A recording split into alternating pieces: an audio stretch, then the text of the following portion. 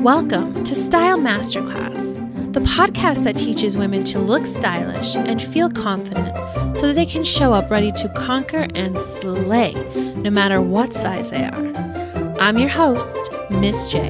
You ready?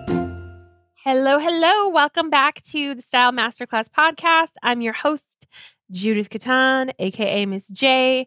This is another one of our bonus episodes in our amazing series, Shit My Mama Said, although we're going to have a variation sort of on a theme today, which is really fun. Today's guest is my friend Kelley, and I want you to introduce yourself to the folks. Kelley, take it away. Hi, everybody. I'm Kelley Forsberg. I am an Army veteran, and I really first connected with Judith on a style level one evening, super late, just kind of impromptu coaching. And we had got on that call to help her. And then she's like, oh yeah, you got like a whole bunch of issues in your closet, girl, that are.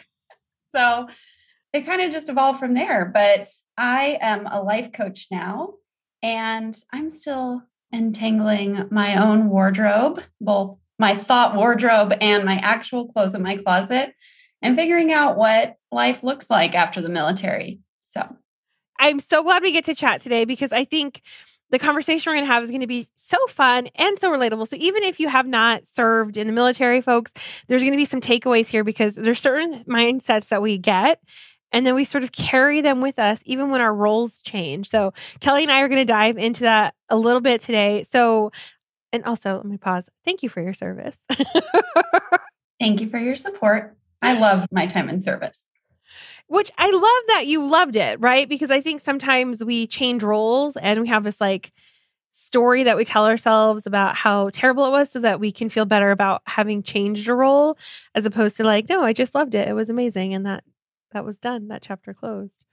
Oh yeah. And I'm like, anyone who has been in the military they might have their own story, or they might be rolling their eyes at me saying, there's no way she loved it. But I really did. And, there were some rainy days, and we were still putting the tent up and taking it down on those rainy days. But overall, it was a big chunk of growth in my life and on to the next phase. But I prefer to think of it fondly. Yeah, I love that. So tell me about the transition from service to, I guess, regular civilian life. What was that like for you? Oh my goodness. I was a mess. So my very last day on active duty, I was stationed in Hawaii, and I was sitting on our air mattress because we had packed everything else up and we just kept the air mattress out. And I was holding my PT shirt. So it's like just black, yellow letters that say Army. And I was holding it in my hands and I was just crying, and I didn't want to go. And I had to get on a plane that day. I just didn't want to. So I thought that it would be best if I got home to a civilian life, that I should change absolutely everything, and that would help me feel better. So I cut all my hair off and I got highlights and I started wearing a bunch of jewelry, and I made everything really complicated and kind of just tried to keep the Army version of myself in a duffel bag with my uniforms. And surprise, I was so unhappy. And I didn't realize that who I was could exist out of the uniform, but in real life, that wasn't military life. And it was a bumpy road. And I thought I had everything figured out. I'm like a natural planner. And when you leave the military, you go through, I'm not sure what it's called in all the branches, but in the Army, it's SFL TAP, Soldier for Life Transition Assistance Program. And I had answered everything. And by this time I was going through life coach certification. So I had some tools in my belt, and I was like, I got this. I'm going to move here. We're going to buy a house. I'm going to get this job. I'm going to do these things. It was not such a straight line like the military was. Well, okay. And there's so much like, I'm like, oh, juiciness. But for anyone who's listening, fill in the blank, right? After you got out of law school, after you got out of medical school, after you got out of undergrad, finishing your first job, quitting your first job, like becoming an entrepreneur, like whatever role change you've had, oftentimes my clients have the same thought process you did. I'm going to change everything, right? So chopping the hair, the highlights, like really thinking that somehow if they change how they look externally, it will help them like to better identify with this new identity or new role they're taking on. But they're like actioning their way through as opposed to like, I just see you like smiling, right?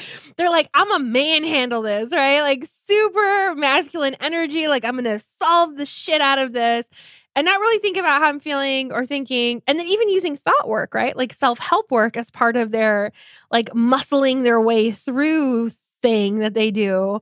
Like it just didn't work, right? So tell me when you realized it wasn't working. Okay. I have to have gratitude for not the pandemic, but for the situation the pandemic put me in, because I applied to literally everything. I had started in intelligence and then I moved to logistics. So I'm like, I have skills. I am very hireable. And I applied to so many jobs from UPS to FedEx to Walmart. Like it didn't matter. I was like, let me help you with your warehouses. It wasn't happening. I don't know if it was like a COVID function or just the greater universe forces that be, but it just kind of wasn't happening.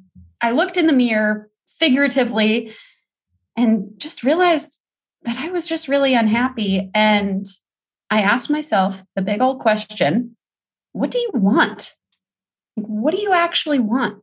And I realized that what I missed more than anything was being around other veterans. And that was a huge turning point for me where I was like, wow, I don't have to give up on my entire military self to fit in. I also don't have to give up on myself to become something new. I can take whatever pieces of that Army version of me with me that I want and create something new. So the answer to what do I want was to find a way to help veterans and to be more in that community. And it turns out that there's like a local veterans center 10, 15 minutes away from my house. So I started teaching yoga there and getting more involved. And I'm a mentor for the Veterans Therapeutic Court and a couple other pieces like that, in addition to life coaching. And it just started to feel like a warm hug. And it wasn't super easy, but it was touching my soul and just, it started to get me out of bed in the morning instead of trying to recreate something I had in the military where I knew that I loved that experience. So I was like, okay, if giving up everything in the military is not the option and recreating everything I had in the military isn't the option, what is that happy medium? And that's kind of where I'm at now. Oh, I love that. And here, y'all, is how you can apply this to yourself, right? So Kelley realized like both extremes don't work. So sometimes we're like, okay, when I lost all the weight, and this is a common one I hear, right? When I lost all the weight and I was basically half starved and a cookie would have broken me, like, I want to go back to there because everything fit. And it's like, okay, hold up. Like, let's remember this with reality, right? There were rainy days. It wasn't always perfect. And this perfectionist fantasy version that you've developed in your mind sometimes of like, if I could only just take these things and apply them like fell swoop over here, everything would be wonderful. But that's not reality. Like you will have evolved and changed. So the things you did then, the thoughts you had then, the feelings you had then, they're not a one-for-one trade-off. Now, there's lessons we can learn. There's things we can take. Like, I love that you took, and here's the beautiful thing. I just love this takeaway is not necessarily that you like took the same skills, right? Because you were applying for logistics jobs, and that's not the skill set you took. You just went to being around your people. The familiarity, the feeling part of it is what you brought with you. Like oftentimes I'll talk to my clients about the big suitcase, and then as they evolve, their suitcase just gets more like fabulous and smaller. So we get to be more thoughtful about what we take forward with us. We can do those same things. Sometimes it'll be your skill set, y'all, but sometimes it's also like, what feeling did you have then? How can we create that for you now? What thoughts were you thinking and feelings did you create then? we can bring that forward without it being a 1-for-1 trade. Like she didn't go back to her army t-shirt necessarily, but she wasn't completely rejecting that part of herself either. I love, love, love that so much. So you said you're in the happy medium. What's the happy medium like for you? Yeah. So still in progress, but I'm a big believer of always being in progress. So I probably won't ever say I'm all the way there, but on the physical aspect, it looks like wearing my hair in a French braid again, because that was my favorite way to have my hair when I was in the military. And I had this like total nonsense that I could only be a successful civilian if I wore my hair down and styled every day. The rules we create, right? And that was like a lot of work. So I just told myself I couldn't leave the house if I was not going to do my hair. So got rid of that and having more fun. There's this thing in the military, we call it fundatory, meaning like fun and mandatory fun, all that. And fun just happens when you are with your community of people, that camaraderie. It's like, it doesn't matter how terrible the job is. It can be enjoyable when you're with each other. And if it's not, you just find a way to make it enjoyable so that you survive and everything. But you find a way to make it fun so you can survive and everything. I love that definition of fundatory. That's amazing. So more fun, just, doing more of what we want to be doing as a family and as me, I guess, alone sometimes. And also not caring so much. That was a big thing, is I kept waiting for someone to give me permission to be the person in the civilian world that I wanted to be. So like, hey, Kelley, you've done great things in the military. Go forth and do your life coach thing. Great job. And like, there are no voices outside that say that, because you don't have the chain of command. You don't have this government entity that requires things of you. It just is you and what your family needs and what your friends need. And sure, there are outside influences, but it's a whole lot more of what do you need?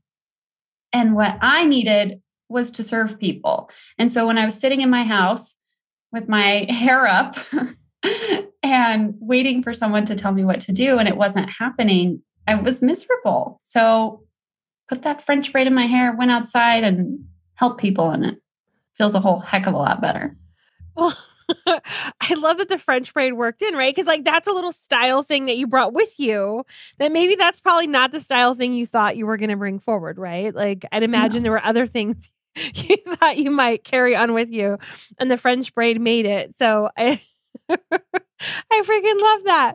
But I also think you asked yourself two really important questions. What do I want? And what do I need? And I think anytime we have a life transition, somehow we don't ask ourselves those questions, and then we're waiting for the permission slip that never comes. Mm-hmm. So to anyone who's listening, what would you say? Let's say they're waiting for the permission slip to build a business or to wear more civilian clothes, or even to take, the French braid out into the world. Like if they're waiting for permission in some way, what would you say to them? Well, first, I would question, where is it coming from? Like, who needs to tell you this, and what would they say? Like for me, there were a couple of leaders that I really looked up to. And with leaders, sometimes we look up to them and they don't necessarily know. So yes. Even more waiting for that permission that's not coming. But I would write it out yourself. Write yourself the permission from that person or that thing that you think you need it from, and then sign it yourself and see how good that feels. And if it feels terrible, that's just where you're at, and it's okay. But also realize that we are so dang powerful on our own that we can sign our own permission slips. Yes. So good. And I love that you paused, like, let's evaluate who we think we need it from. Because I know for myself, like even I agonize over the title of my book, y'all, because it has a curse word in it. as if I don't already curse. And I remember agonizing over it. And I actually was praying about it because I was like, God, are you okay with this? What are your things? And it's like out of nowhere, that little voice was like, do you think it's a surprise to anyone that you curse? Like, let's assume we took the title off. Like, would you still be a surprise to anyone? And it was just such a funny thought that came through. And I was like, oh, wait, I'm not a shock to God. He already knows. And this permission slip that I've been waiting for, this like asking him, begging him to approve something, like kind of not required. Because the thing that I'm so afraid of doing, even if I did it, it wouldn't be a surprise or a shock to anybody. Right. Opposite side of that, if you wrote out a denial slip from this person, not God, but from a person that you look up to, and they said, hey, whatever you do not go out in public with a French braid in your hair. Like, that is just not happening. Then see how you feel about that. If you're like, what are you saying? Of course, a French braid doesn't determine my success. Then you're going to know that you're a little bit too in your head to move yourself forward. And you can see that it's a little bit silly, because surely Lieutenant Colonel so-and-so is not going to say French braids are not allowed in the real world. I love that. I like telling like the inverse. And then it also kind of checks on like, how passionate are you about this thing, that if you write this like fake notarized denial letter from Lieutenant Corporal so-and-so or fill in the blank authority figure that you've created, if they tell you no, how passionately are you going to fight for it? Right. And how much do you acquiesce? And that tells us a little bit about where you are. I love that idea. I just love the idea of like a major Army general writing you a letter and like, French braids are passé. We don't do that anymore. Like, so funny.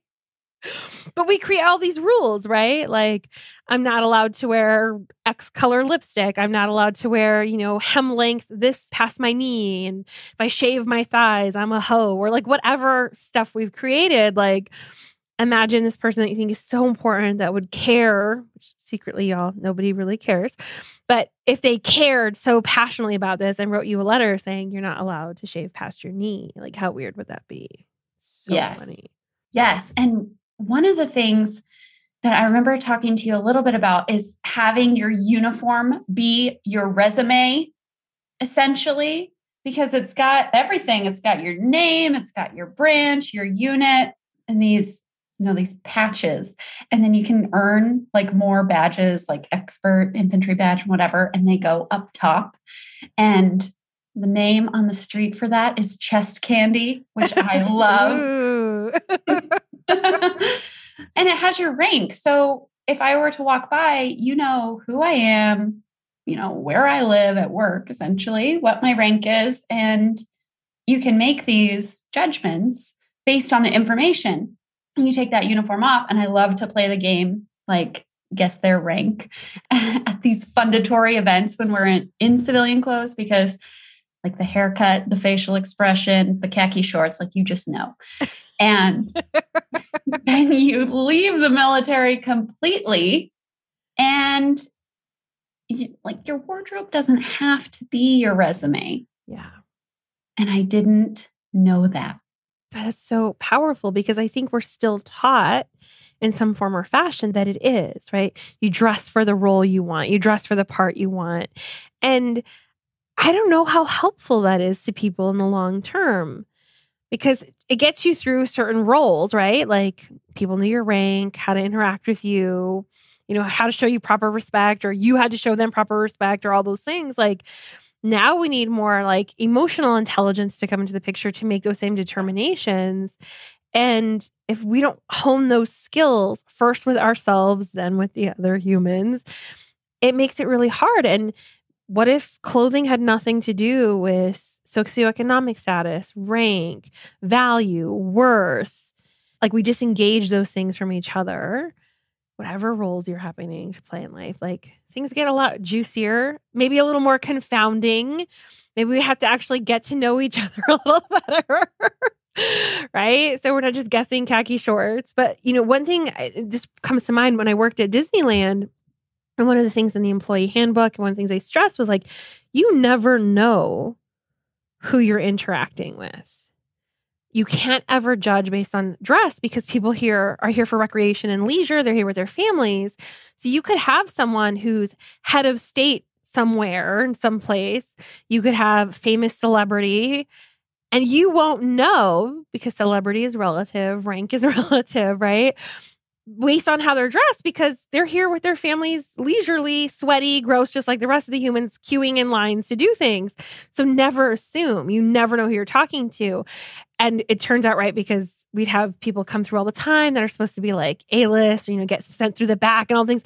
And I'd be like, he looks like that dude looks totally gross. Like he's soaked in sweat. His kid is thrown up on him. Like he's dragging his kid through the park. His kid's crying. Like normal human stuff still taking place. And I couldn't read any of that on his clothing that he's, famous baseball player for a team that was in the whatever, yay sports. You know how much I know about sports based on this conversation, right? So it's just so funny. Like we have to keep that in mind as we interact with other humans. But really it starts at home. Like you're allowed to wear the French braid and doesn't mean anything, right? You can have the high and tight haircut, right? And doesn't mean anything in particular. If we shed all of those and we just allow ourselves to be ourselves and sort of what's left. And I think that's where things get fun and a little scary for the first time for a lot of us. Yeah, because I didn't know what was left. Like I thought I was my uniform. If you take the uniform off, I was just the person that was about to go to sleep before I put that uniform back on.